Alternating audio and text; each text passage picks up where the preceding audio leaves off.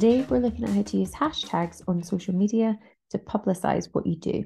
This is a Kent construction company, and they use Instagram mainly as a way of showing a lot of progress of their job. So they show the kind of before and afters, they show the during, and then they show how amazing it always looks.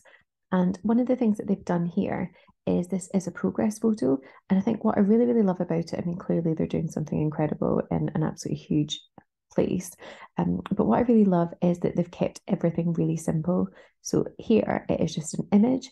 And then what they've done is they have only done hashtags, as you can see.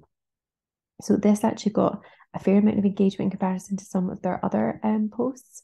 It got more engagement than many of the other ones. And I think one of the reasons why is because progress photos are is something that I guess people buy into because they build up trust. But I guess what they've done here is they've used hashtags like progress photo, which is obviously more generic, but they've done swimming pool. Obviously, they're building a swimming pool. They've done the kind of stone, and they've done architecture, extension, new build. They've done Tunbridge Wells, which is where it is. They've done Kent. So again, anybody who's looking within those areas for a swimming pool or any kind of construction or design is more likely to find them by looking at these kind of hashtags. So the hashtags very much point people in the direction of A, what they're doing, B, where they are, and C, the types of things that people are going to be looking for in terms of other services that these guys do.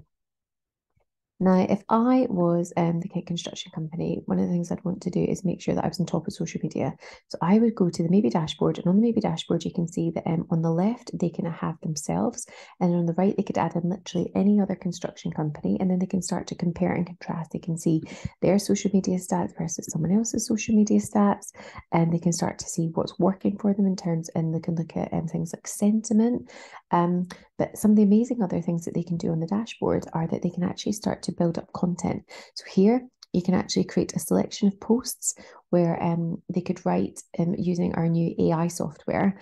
And it could be something as simple as I want to write a post about building swimming pools, and our new AI technology will actually help write it for them.